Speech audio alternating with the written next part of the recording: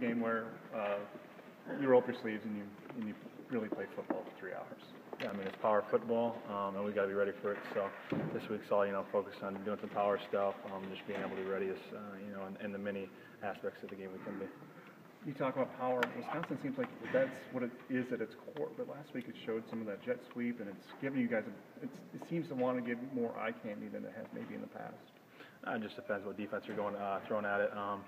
They can run a lot of different things. I mean, they got a lot of good players, so really we got to be ready for anything. But especially for the power row. What does the jet sweep action? What does that do to you? What is it trying to do to you?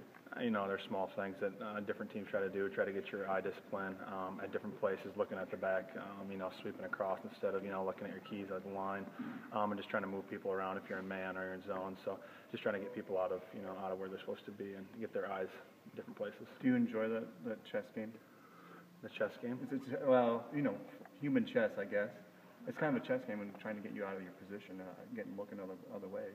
Yeah, I mean, you're going to have that in a lot of games, depending on what they want to do, if they want to bring a jet guy across or if they want to just bring small motions. So you just got to stay focused and look at the film and understand what they're trying to do in every play. It's not chess? I don't know, sometimes maybe. And then the power game. Can you kind of break that down a little bit? That's the meat and potatoes, what they want to be and do is what they're comfortable doing, I think. Yeah, I mean, they like to put a lot of guys back there, a lot of fullbacks, tight ends guys, and then try to block you with those guys, and try to get the D-line covered with their offensive line. So really we got to be knowing our gaps. We got to just play disciplined football and responsibility. How big of a challenge is this for you guys this week? I mean, it's another challenge. They're a really good football team, probably one of the better ones we've faced so far, so we just got to be ready for it, and be ready to take their best shot. Did you come back to town Saturday night and watch that game? Yeah, I watched a couple buddies of mine just to see what they had and kind of get a head start on the film work. What struck you? I mean, just in general.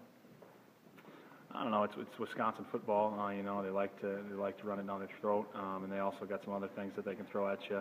So just a lot of power stuff. They're just a really good football team. We got to be ready.